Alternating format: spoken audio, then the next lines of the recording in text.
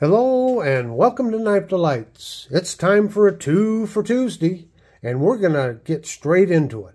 Are you a Team Buck 110 or a Team Buck 112? Today we're going to dive into these iconic buck knives and help you decide which is the best fit for you.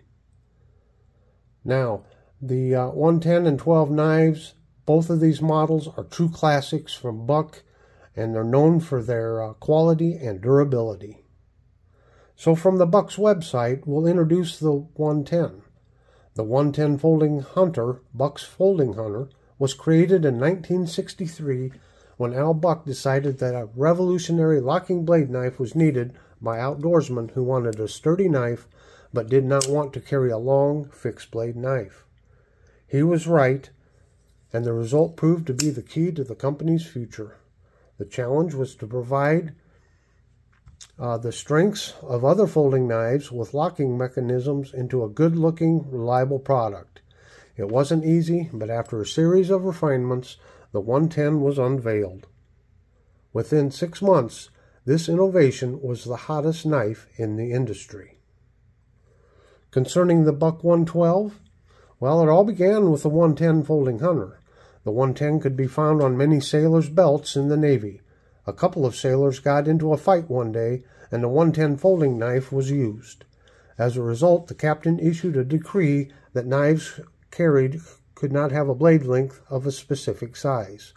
The 110 ended up being too long, so Buck Knives took the initiative and created the Ranger, a smaller version of the 110 knife. The 112 is another traditional favorite. Let's take a look at some of the similarities and some of the differences between these two knives.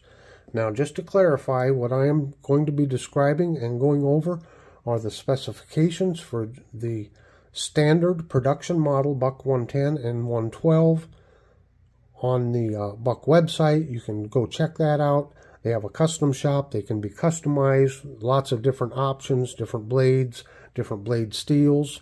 There are also many new innovative models, the light models and such, with and other ones with different cover material or inlay material. So there's a whole wide variety of those. But today we're just going to be looking at these two iconic originals. One caveat, this one is a 50th anniversary knife. So this is a standard production model, except for it's got that shield in there. 50 years. And this is a standard production model, with the exception it does have 120 printed on the blade. So what are the similarities? Well, they both have the same blade shape.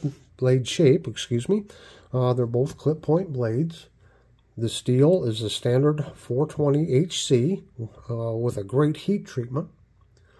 The blade thickness is the same. You can see there, which is 0.120 inches. Let me see, the handle. Now on the classic, on the original, it's going to be a ebony inlay here on both of these. They have used different woods and different inlay material over the years, but the standard is ebony. They started out with micarta on some, I think on the 112, but it's now ebony now. For several years they could not use ebony because they didn't have a source for it, because the ebony tree is, well, I don't know if it's endangered or what have you, but they just couldn't get it. But they did strike a deal with Taylor Guitars to use their scrap pieces of ebony, so they went back to using ebony on their standard production models.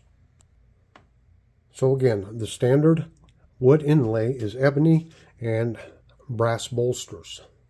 They both have a sheath system, a belt sheath, and as a testament to the durability, this one is from the 1970s, and this is an old Buck 112 here, but you can see this knife was well used, well carried. The sheath is held up. And here's an older model 112 without the nail nick. Also, so they come in the standard black leather, or now I think you can get them a special order with the distressed brown leather. So it is a belt sheath carry system. Of course, they're both made in the USA, and they both feature Buck's Forever warranty, and Buck has one of the best warranty systems out there in the market today. So those are most of the similarities. Let's look at the differences. Obviously, they're different size. So the blade length on the 110 is 3 3/4 inches.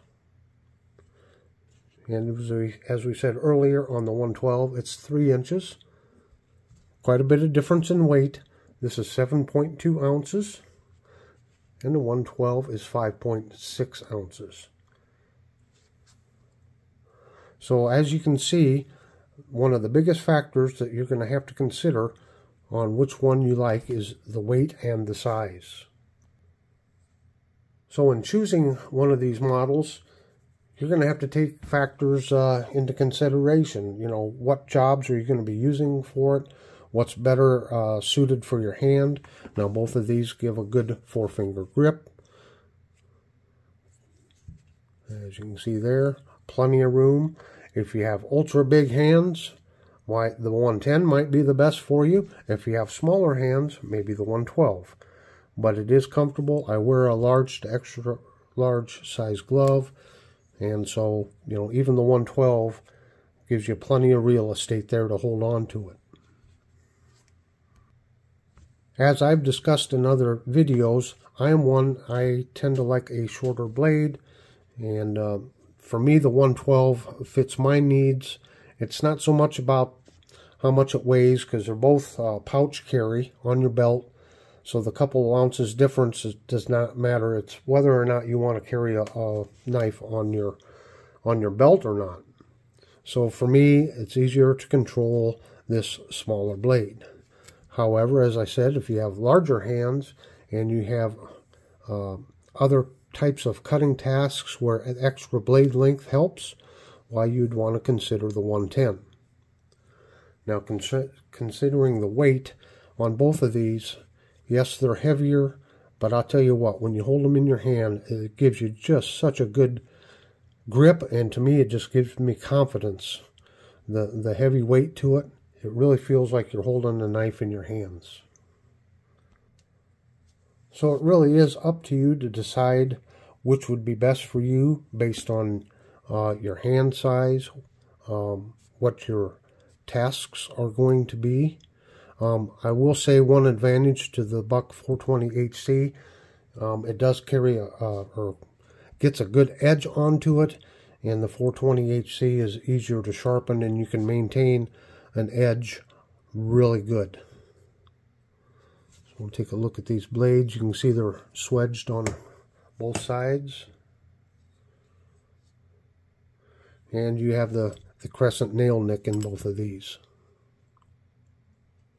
So, what do you prioritize? Portability, functionality, or aesthetics? You need to take all of those into consideration when making your selection. So, if you would do me a favor, would you please share your thoughts and comments in the comment section below? Which do you prefer? Do you want the 112 or the 110? And hey, don't forget to subscribe if you'd like to see some more of this great content. And until next time, have a very delightful day.